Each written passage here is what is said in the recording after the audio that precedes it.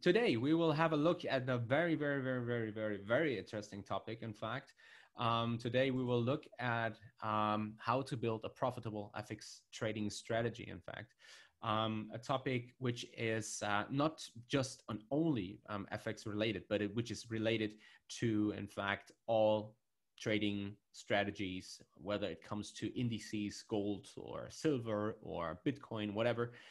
It all comes down to build a profitable trading strategy, which you then trade consistently, constantly, and try to capitalize on the given edge. But we want to here today focus on FX, in fact.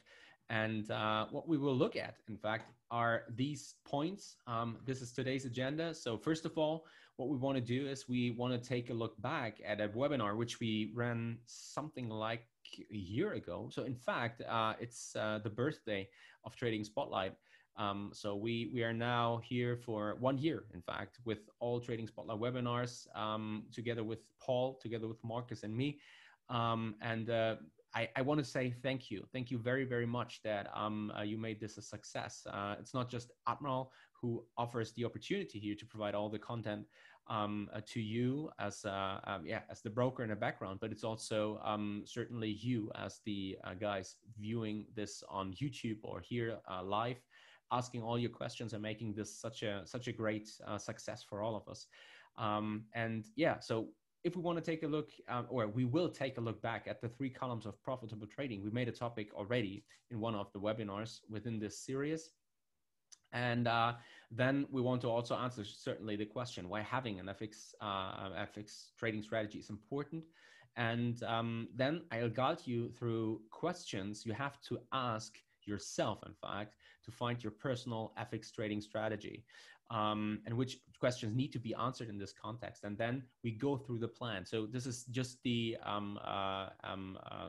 this is the preparation for then using this knowledge and to build a profitable trading strategy, adapt this to a profitable trading strategy for FX, in fact. So yeah, that's me. My name is Jens. I'm located in Berlin, in Germany, and that's in fact all I'd like to say, because there's plenty of information. An interview I gave around 1 year ago, in fact, and did together with Admiral Markets. What's more interesting is certainly that I'm located in Berlin, in Germany. Why is that the case? Because the broker behind this Trading Spotlight webinar series, Admiral Markets, has offices around the globe, in fact, in over 20 countries. And not just that, but has also an office here in Berlin, in Germany, in the capital of Germany.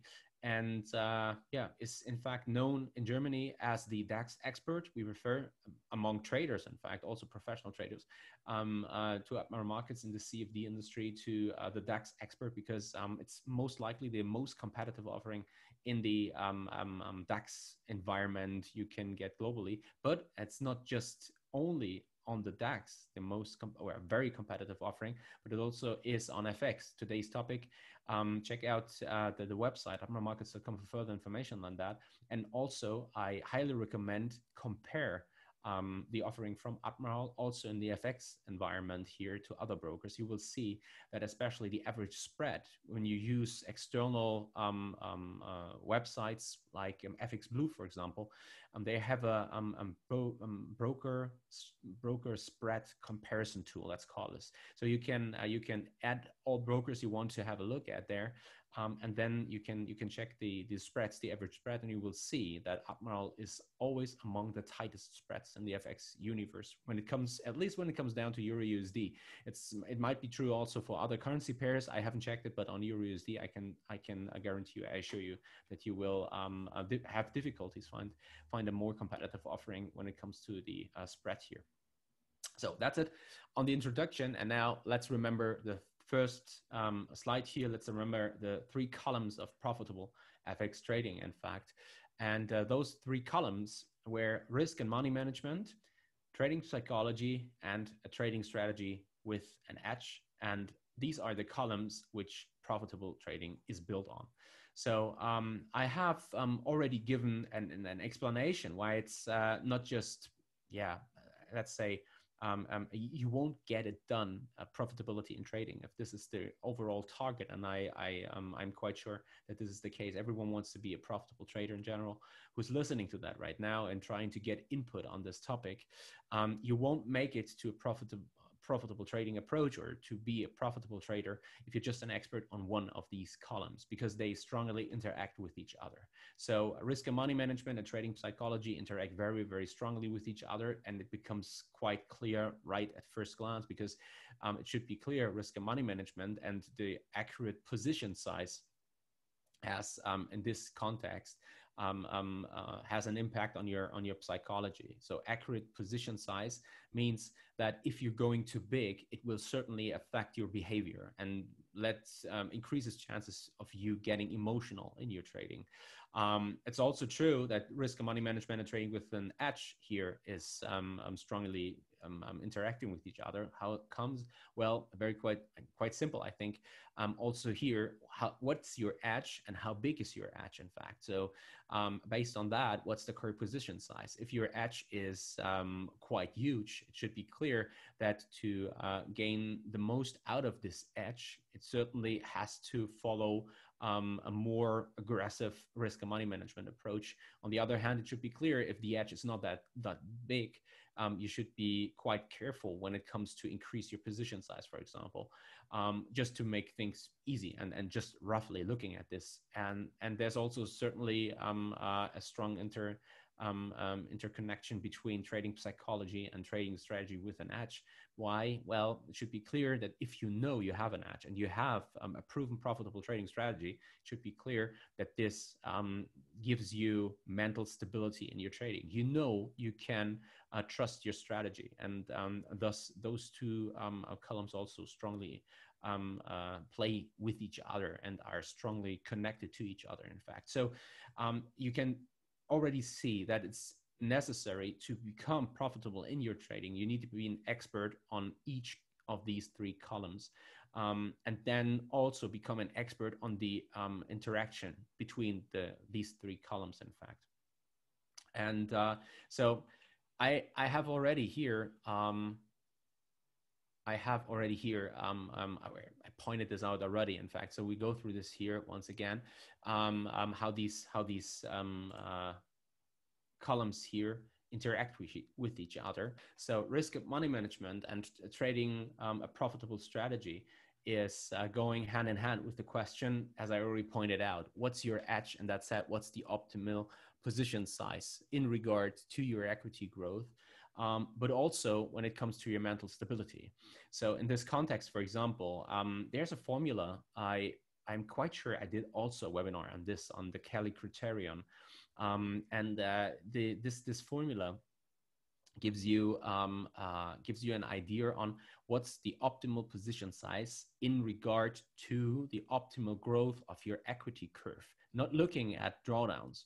The history of this Kelly criterion is in fact based in gambling, and it also was introduced to the world of trading by hedge fund traders like Ed Thorpe, for example. So probably you haven't heard about him, but you have seen the film 21 on counting cards on the blackjack team from the MIT. The idea behind that is found in the book, which was released from Thorpe in the 1960s, Beat the Dealer. And then he adapted this, and since he became so sophisticated in counting cards and become a profitable blackjack player, that he had to switch casinos, let's say, and then he switched to the stock market, in fact. So by the way, don't misunderstand that. So Ed Thorpe himself is a mathematician. So he started out his career in university and became excited about the question if there's a way to beat casinos or to beat games which are offered in casinos. And this is how he took on momentum in this area then, and it spilled over to the financial markets. And he's also one of the guys who introduced the concept of pair trading, for example, to the trading world. So pair trading, this is like you are trading two so-called fungible goods like WTI oil and Brent crude oil. You trade them against each other, and you use the so-called basis, I think we can call this probably. And if there's for whatever reason a stronger push in one asset over the other, even though they should trade within a tight range, you can potentially profit from this with pair trading. And he introduced this concept on other assets as well, using warrants, for example, and then shares or the underlying shares, and trade it. And based on that, he introduced, or he used the Klatt criterion to find out what's the optimal position size given the edge we're looking at here. Yeah, then it should be clear then also when we look at risk money management and trading a profitable strategy, it should be clear that you want to get paid for all the pain you're taking by sitting in front of a screen, and all the discipline and all the pain you probably go through once you have a losing trade. And all this, it should be clear that if you're then in a winning trade, you want to be paid well, and given your edge, or based on your edge you have. And that in mind then brings us to the strong connection between risk and money management and trading a profitable strategy. We are here in this regard, by the way, focusing on the profitable trading strategy, because this is exactly the column we want to look at in the following minutes here in regards to the FX strategy. And trading psychology and having trusting your strategy is also a very important aspect. I just scratched it, but let's look at it. What's quite common, in fact, so-called strategy hopping, which results mainly out of the fact that the trader is not trusting the strategy, not really knowing what's behind it. And this is also something which I made an experience with over the years when giving webinars. I remember a series of webinars I did this years ago, but it was a series which aimed on trading the opening of US markets in this case. And I'm using an approach which I also use in the TradingStar community, by the way, which you can see, and where I will post in around 1 hour from now. So the webinar is ended in there already. You will see the setup for today. It's a nearly quantitative approach. So you identify a range, and based on how the S&P 500 in this case is trading in relation to the EMA, in this case EMA 10, and a moving average, you decide which breakout, or which side of the range you just identified you will take. So if you trade above that, the intraday advantage in this case is long, is bullish. You trade the breakout on the upside. If it's trading below this EMA 10 in this case, you're trading only short signals. And why is this important or interesting now? Because I ran this webinar, and that was a series which took something like months. It was 6 months or something like that. And I started out, and we are only trading the strategy once a week. It was every Thursday. You present the strategy based on the market opening, and then you trade it. Talk a little about recent developments in markets, but this was the strategy we focused on, and how we build our live trading. The only problem was that you're only trading one day. Usually you're trading this every day. Monday, Tuesday, Wednesday, Thursday, Friday, and then you start over again, Monday, Tuesday, and so on. And now, just imagine what happened was that people joined the webinar. Really, there was hundreds of people watching me trading the market opening, because usually live trading is something which is making people exciting, feeling exciting. Well, I can see a pro trading the markets, the market opening there. Okay, so everyone's watching, and the trade is a losing trade. So was stopped in and stopped out shortly after. In fact, was a very spiky, choppy price action, and this happened 3-4 times in a row. And as you may have guessed, the number of attendees in the webinar dropped, So people didn't listen to me anymore because they were just looking at this and just seeing that the trade was stopped out the fourth time in a row. And obviously the strategy is not making any money. What was kind of funny was that, again, it's an intraday trading setup. You trade every day. And after 4 weeks, in this case, we were ahead with the strategy. But people surely didn't believe that. And so why do I tell you that is because this is a perfect illustration on how psychology plays such an important role when it comes to having trust in your trading strategy, knowing what you're doing there. And so in this context, in fact, it's very, very important to realize that this has also an impact on your, for example, motivation to follow someone who's sending signals out in a WhatsApp group, or you're becoming aware of a trading strategy which is offered for free, for example, in a Facebook ad or on Twitter or whatever. Well, it can be that this strategy is profitable. In fact, and in fact, you can show this for certain periods, sometimes for years, and the timeframes you look at here. The strategy is in fact profitable, but the fact that you haven't thought about the strategy yourself, you haven't built it yourself, makes it nearly impossible to follow the rules in a losing streak, during a losing streak, in fact, and trade through this losing streak with the consistency, which is so important to capitalize on the advantage. Because you say, well, I skip the trades where I lose, and I'll be back then when the strategy performs well again. So I paper trade during losing streaks, and then I go back once the equity curve turns. I mean, this is a great idea, but based on my personal experience, I can say there were times when I traded the system, I continued to trade it, and there were days when I was nearly certain that the generated signal would never play out as I expected. And the strategy, the days sometimes were the most profitable in the year.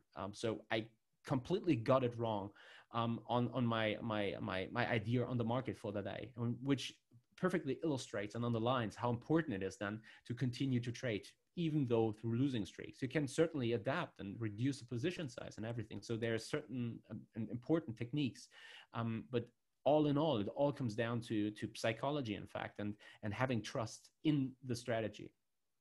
So now you might wonder, which questions do I have to answer or ask myself, in fact, to find my personal FX trading strategy? It comes down to, I think it's my personal experience, it comes down to, in fact, 7 questions you should ask yourself. So first of all, the first question you should ask yourself when you're looking for your personal trading strategy, FX trading strategy, I mean, that's self-explaining then how you want to answer it, but which market do you plan to trade? So you can see it here. Which market means, do you plan to trade shares? Do you plan to trade indices, commodities, bonds, or, well, it's an FX trading strategy, so we already found the market we want to trade. It's FX, it's Forex, okay? But why is it important to answer that question? Because this is also something which corresponds with your personality in this aspect. So here, it in fact is also mainly psychologically based. Why you need to answer that question for you? Because these markets have certain characteristics attached to them. So let's have a look here at shares, for example. If you trade shares, you have so-called overnight gap risks. So, right? So, which means you have a gap risk resulting out of the fact that the stock exchange is closed from, in Germany, Xetra trading, for example, takes place between 9 a.m. German time till 5:30 p.m. And then market is closed and reopens at 9 a.m. We all agree that there's plenty of room now for things to happen. There could be a tsunami hitting, for example, Japan, as it did in 2011 with Fukushima, with a massive drop in equities back then. There's also already before the main trading hour in the US equity markets. So there's a risk that the market opens significantly above or below the closing price of the day before in your traded stock. So why is this important? Well, if you can't take this risk, or if it makes you nervous and you don't feel comfortable having this overnight risk or this gap risk, well, that means nothing more than it probably stock trading is not the right thing for you, or at least not as it is offered in your trading platform, probably you need to probably look at indices in this case. And here at indices, which can be traded around the clock, and where you have the gap risk here concentrated over the weekend, for example. So that's one of the reasons why you have to really ask yourself, who am I, to then answer these questions. Which market, for example, do I plan to trade? Despite the fact that indices like the DAX, for example, are sometimes very aggressive in their moves, very erratic sometimes. Other indices like the S&P 500, for example, are more stable when they start to build a trend. The same is true when it comes in regards to the choppiness, when it comes to commodities. WTI, for example, oil futures sometimes have massive spikes on the up and on the downside, while FX is very smooth and very trend stable in this case, in fact. So then in addition to that, which products do I plan to trade? So what we plan to trade is certainly CFDs, respectively FX spot, which is also from a pure legal perspective also considered the CFD here. But there's also other markets or products you could take into account here, like leverage products as futures or certificates or options or warrants or whatever. The thing is now, also here, the question is, who am I? So why do I like to focus, for example, here on FX spot or CFDs in general, especially continuous contracts? Because they have no expiration. Why is that of importance? Well, just imagine you're trading, for example, an option. You have an expiration date. So this is something you have to take into account once you formulate your trading strategy, despite the fact that it's not just the expiration and the time component which plays a role here because the contract expires, but there's also a price component attached to this, because now the option, let's imagine we are long a call, for example, has to trade above a certain price level, the so-called strike price. It has to trade above that to make the bet profitable. In addition to that, you have a time component, which means you have to make sure that it trades above the strike price at a certain time in the future. Plus, there's also the complexity, for example, when it comes to options, which it means when looking at the Greeks, for example, like theta, rho, vega, for example, delta, gamma, all these components, they make this product all in all quite complex. Or to put it differently, it will be of difficulty for you, especially if you're trading an OTC product here, to see whether this is a fair price you're getting there for your trade. So all this comes into play in regards to answering the question, which products do you plan to trade? So you can see it's not easy to answer. So you really have to think about this. And it is quite complex, in fact. And it's also, again, coming back to the strike price, for example, from options and the time, respectively price and the time component, to wonder, am I a guy who can take the stress resulting out of the fact that there is this time and this price component, or is it probably better to have a, let's call it true product to some extent, when we look at continuous contracts, which do not have this expiration component in it, and where the price is only based on the price I paid within my platform. Is a transparent product, as CFDs are in this case. So here, tracking the performance of the underlying asset in this case. Then also a very important question, which trading approach do you plan to trade? So in this regard, for example, it becomes obvious that it's necessary to also study the markets already and know what you're looking at here. You know, are you a trend trader? Are you trading the progression? Are you trading a regression, for example? So to look at it from a price action perspective / Dow theory perspective. We don't dig too deep into this now, but there's also where you can see you have to have a certain technical understanding of what's happening in the chart, what's happening in the order book, and then draw your consequences out of this. Also a question, very important, which time frame do I plan to trade? Why is this of importance? Just imagine you're now completely hooked. You're here for the first time. You heard about trading, I don't know where. You heard about a guy who made plenty of money trading stocks, and you say, well, this is exactly what I want to do. Yes, I have a job, and yes, I have to continue to go to the job to feed my family until I make it then. But still, I want to day trade the stock market or FX market or whatever market. Well, this is a great plan, but I just said you have a job. So it's your main source of income is resulting out of your 9 to 5 job. Let it be a 9 to 5 job. So does it make sense to now think about trading actively in and out during the day, and having or being distracted from trading thanks to your job? Or put it differently, or what would your boss most likely say if you trade your account, your personal account, while having to discuss a business related topic with your client, for example? So this is very important to answer. Which time frame do I plan to trade? Again, who am I? What's my current living situation? And based on that, is it okay to consider, or does it make sense to look at trading an M5, a 5-minute chart? Or is it probably better to have end of day approach using end of day data, which is looking at a higher time frame, our 4-hour or daily chart, for example? It's also something where you can see that you have to ask yourself, who am I first? And then the question, these are quite technical questions you have to answer then for yourself, is what my trading logic looks like. So what's the setup? What do I want to see in case of a breakout trade? When this and that level is broken after defining a range, then I'm going long, going short. And then, sure, we also have to go through a back test. So you have the idea now. Now you have to see whether this worked in the past. Usually it's like you see a pattern, you test the pattern, and then you see, okay, it worked here, let's say, for the last 12 months. Let's now see how it played out over the last 5 years, probably the last 10 years, whether it was just a positive period for the strategy itself, like you're testing a trending approach and the market trended. Well, what do you think will most likely happen? You have a positive backtest or positive result when looking at the chart.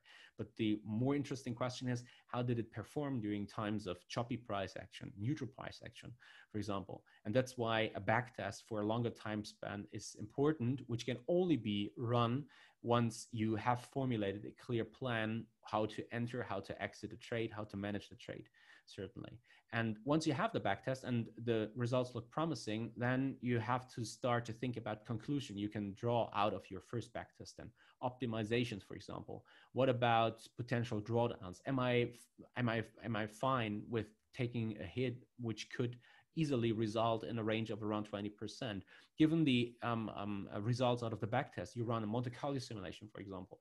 You look at how the strategy performs under different in fact, payouts, because you look at a so-called Bernoulli distributed Monte Carlo simulation here, where every 1 is a winning trade and every 0 is a losing trade. And what you do when running your results through this and create different equity curves, you try to find out how the strategy performed, in fact, once there is like 10 losing trades in a row, for example, and how big the drawdown could get and how this might affect you then mentally. This is what you do here, and this is what you do in the last step in regards to optimize your approach. And so what we want to do now, after digging into this now quite deep already, but probably only from a theoretical perspective, we want to go through this now and formulate a profitable trading strategy and use an approach which is quite easy. I can already say that it's a moving crossover system on, in this case, H1, so on the hourly chart. And we will use an information you can get from the website on Altman Markets in regards to market sentiment, retail sentiment. But before we start, first of all, let's go then through all these questions. So first question was, which market and which product do you plan to trade? These were the first 2 questions we already answered, or to some extent at least. So we said it will be FX. In our case, we will look at the Euro USD in this case, and then we will trade it with a continuous contract, in this case, a CFD. Then the question was, which trading approach do we plan to trade? And in fact, when looking at the strategy, so I know this already beforehand now, certainly, based on my personality and based on all the thoughts I put into this. It's in fact a strategy which I formulated several years ago already. So it is a mixture between trend trading and momentum trading, in fact. So to probably give you a better idea on that, let me just give you an idea on what I look at. So it will be now very roughly, one sec. will be very roughly. So you have a trend, and we agree on this, like a sequence of higher highs and higher lows for an uptrend. And so in this context now, we look at this trend approach. You already heard that I said we will look at a moving crossover system. Moving crossover systems usually tend to perform quite well when it comes to trends in general. So this is where the trend aspect comes into play. But still, given our entry logic into the trade, we are also looking at something we refer to as progression. So the progression is here. These are the progressive moves, while these bounces here are the so-called regressional moves. And this is what we look at. So we have a trend we look at, but also to some extent some elements of a progressive trade, or how you enter usually a progressive trade, also in regards to the stop management then you will use when formulating the strategy. And so this sounds now quite technical, but we know that what a progression is, okay? And this progression should be clear that the length of this progressive move here, that this depends on volatility. So the higher the volatility, the more likely the market will strongly move up or strongly move down in case of a downtrend. And also, there's also a chance that the market will probably see a sharper bounce than in this case. So that for example, regressive moves are more aggressive in a more volatile market environment. And we will use this assumption in this case to say, okay, if the length of a progression depends on volatility, we will calculate our stop. We'll come to this a little later, based on volatility, and plan to work with a preset RR of 1 to 3, in fact. So RRR stands for risk reward ratio. So which means if 1R, for example, is 50 pips, then our given or preset risk reward ratio of 1 to 3 says the risk is 50 pips based on volatility. So we'll aim on 3 times 50 pips or 150 pips. And then we'll also look here at the time frame. So given my personal situation back then, it was that I had to trade the hourly chart. So I was in front of a screen because it's my job as an analyst, as a trader, to sit in front of a screen nearly every day. But still, I was not self-employed back then. So I was still employed, which meant that there was also some meetings you have with colleagues discussing projects, or you had a client coming in and asking on his position, or educate him to some extent and give him a private coaching, whatever. So it was not possible to sit in front of the screen all the time, which meant that I decided to use a time frame, or to look for an approach which suits, in this case, a higher time frame. It's not 100% intraday based, and so we look here at an hourly time frame. In fact, when remembering right the backtest results, this approach, which will be introduced in a few seconds here, is generating around 1 trade per week. So a quite, let's call it low volume trade low trade frequency. Let's probably put it that way. And now the technical thing starts a little. Not sure whether it makes sense to go in very depth here now. So SMA 20, SMA 50 is self-explaining. So we look, by the way, at the following here also on a chart in a few seconds. So don't be or we will see a picture of that in a few seconds. So we will use 2 moving averages, SMA 20, SMA 50, and a crossover, and also the so-called retail sentiment as confirmation. So which means we don't dig too deep into this, but this is using a classic retail sentiment phenomenon, which results out of loss aversion, meaning letting losing trades run for too long while cutting winning trades too short. And so which means that we usually use this retail sentiment in this context as a so-called contrarian indicator, meaning that if, for example, the retail sentiment is net short, we will take only long positions, while if it's net long, we will only take short positions. And you can find this, by the way, on the website from Admiral Markets here. I've already prepared this. You can see this, for example, right now here in red, you see the short positioning. Look at the chart, you will see there's a clear uptrend, which means contrarian indicator retail sentiment currently is playing out. So which means the 60% of traders here from Admiral Markets in this case are Euro USD net short, meaning you should favor further gains in this case. And you can find this information here on the following part of the website from Admiral. I will post it in the chat box. 1 second, please. And let me just share it. And you'll find it here below the analytics tab and their market sentiment. So right now, to put this into our approach, we will only take bullish signals here. So we will only take long trades in this current environment, in fact. Since the retail sentiment is net short, meaning if now the crossover from the SMA 20 here from below to above the SMA 50 happens, and the retail sentiment is net short, we have a long signal in this case. And let me just go back to the presentation. And now things are getting, it's difficult to say. Ugly is probably a hard word to put this, but it's like, it's more difficult. It's very technical. It's very pathological. So what I did is, in fact, I already talked about the volatility-based stop. Therefore, we use the ATR 14, but we multiply it with the so-called EVZ. The link here, you can also find it in the chat box.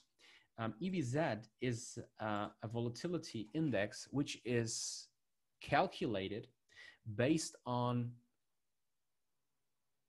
futures volatility. So, which means that if volatility in the future market is high or priced higher than usual, you will then, for example, here see a Euro FX VIX of around 10 and even higher than that. So you can see, for example, if someone is talking about low volatility in FX markets, he will usually refer here to this EVZ and then what options markets are pricing here. You see also, once volatility picks up, as we saw during the Corona lockdown and US dollar demand shooting through the roof, and the massive moves we saw in March and April in FX markets, that it also resulted in volatility picking up.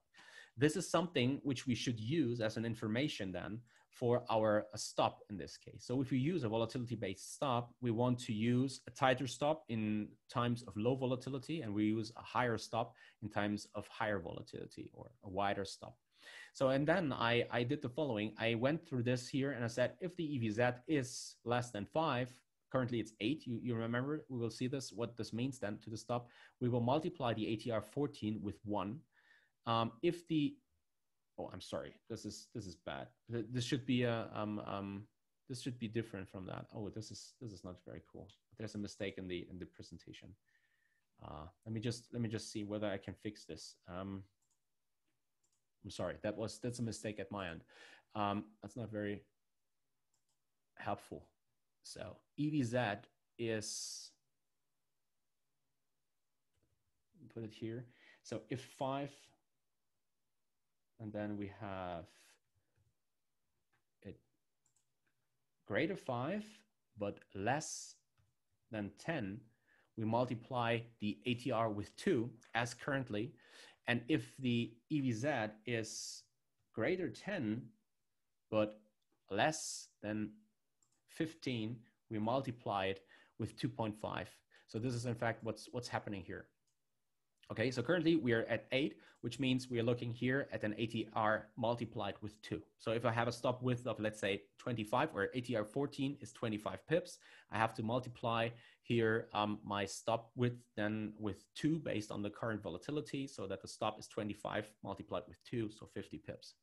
So, and let me just then go through this quickly. Now, please ignore that. So just remember what I just adapted here in this slide, and the take profit is 3R, which means if this is 1R, then, and let's say it's, as I said, 50 pips, then we have to multiply our risk with 3 in this case, so that we get 150 pips as a target.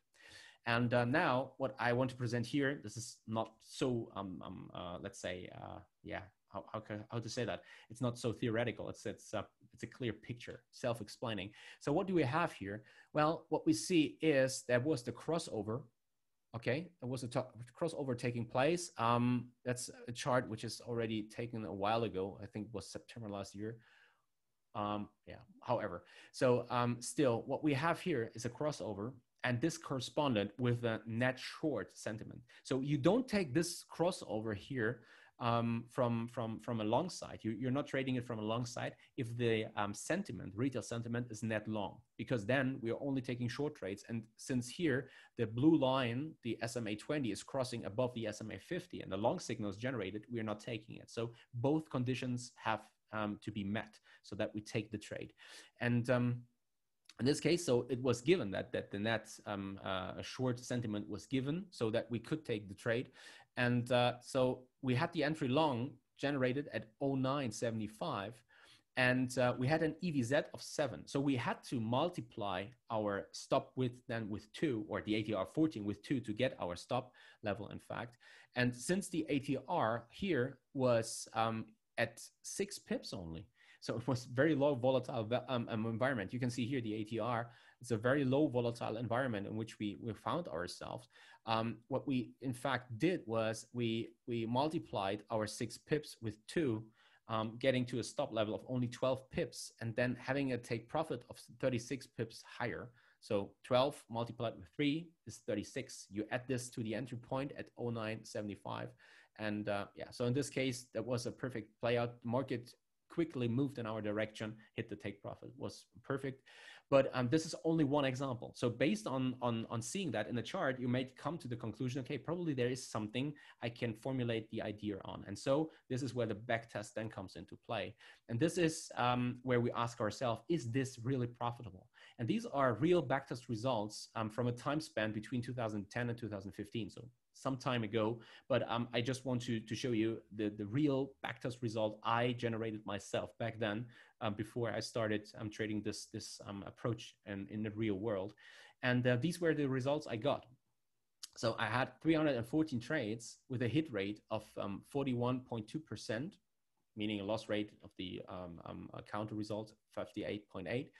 A payoff ratio in this case, so average gain through average loss of 2.35 to 1, with a max DD, in fact, of 5.2, which was very low. So this is one point where Monte Carlo simulations come into play. So I had a very favorable environment, obviously. And so I put in these parameters into a Monte Carlo simulator and then saw what I had to expect in regards to a max DD in this case, when market conditions are not that positive anymore. And so you have also the longest streak till we saw new equity highs, max winning trades in a row. We also have, in this context, at the end, the generated gain, or so the gain here, including commissions, in fact, and that was the resulting equity curve. For whatever reason, there's this black whatever. So usually you only have here the number of dates, most likely, and that's why probably here Excel in this case made this black whatever. So, but this is the equity curve for this, let's call it FX sentiment moving average system. And this is where sentiment MA comes from. And that's it, in fact. So probably let's sum up what we just went through. So first of all, very important, that was, I think it became clear that having a concrete FX trading strategy is important. It's crucial, since trading with a profitable strategy directly corresponds with the two other columns here of profitable trading: risk money management and trading psychology, which means nothing more than if you do not have here in this case a profitable trading strategy or an idea or a clear result you can rely on, you will never find out if you have an edge, and if you have an edge, then how to optimally capitalize it based on your knowledge in risk money management terms, but also whether you can take for example, suggested position size in regards to your strategy and your edge from a trading psychological aspect. That's also true, not just on the upside and a too big position, but also on a too small position. Just imagine you have just a small edge, and now you trade a strategy where you see your account not really growing because it's just a very small edge which plays out, and probably causes gains of something like 5 to 7% a year. Just imagine yourself sitting in front of the screen, trading a 1,000 euro account, and just seeing a gain of 5 to 7%, something like 50 to 70 euros per year you're making. Will this most likely affect you mentally? Some people will say yes, definitely, because this is not worth all the pain and all the time I put into trading this account, which will most likely result in emotional decisions you make, because you say, well, now I have to see something moving here in the P&L. And then you start to increase the position size, which is then most likely causing tremendous and big losses, even though it's just a small account, but from a mental perspective, affecting your trading massively, in fact. So this is very, very important, and perfectly illustrates why it's so important to ask yourself, who am I? And based on who am I, then what is the perfect trading approach for me, and fulfilling my needs, and also being profitably traded, in fact. And the questions we want to go through then, if we want to formulate a profitable FX trading strategy, are: which markets do we plan to trade? FX, obviously, but you can also adapt this to every other market. Which products do you plan to trade? I highly recommend, given the less stress, you will have enough stress trading CFDs with a continuous contract, not having this expiration, everything, but don't focus on these products which have a time and the price component attached to it. So continuous contracts, let's call them true products, are very suitable for many, if not all, investors or traders, in fact, and fulfill the needs of nearly everyone, which is one of the reasons why I will look at this in first place. Then also, which trading approach I plan to trade, in fact, and then which time frame do you plan to trade, given your personal living situation, and what your trading logic looks like. You look at the chart, identify a pattern, and based on that, you try to formulate then your strategy, which you then run a back test through. And that's it. So don't forget to join us next time. On Monday, Paul will tell you more on the topic on how to trade in bearish market conditions. The question he will answer here is how to define whether we're in a bull or a bear market. How should traders and investors adapt to the market conditions, and the best way to engage with markets in bearish market conditions. I can, by the way, say that Paul is a quite good bear. So in regards to trading, I have heard that he is quite confident in trading bear markets, in fact. So highly recommend joining this webinar here. Monday, 2 p.m. London, 17th of August. And for all these here right now listening to this in real time and asking questions, then you will find the link in the inbox, in your email account. While if you watch this on YouTube, please leave a thumb up here if you just enjoyed what you just saw. Share the video, comment on it, ask your questions. I'm more than happy to answer them. And if you want to join live, then head over to atmarmarkets.com to the educations tab there, webinars, and there you can register for free for the Trading Spotlight webinar series. And there's the website, atmarmarkets.com.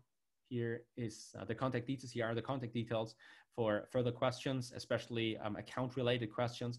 And here's the risk disclaimer. Happy trading. Have a nice weekend. Enjoy yourself. Talk to you again next week on Friday. I look forward to it. See you.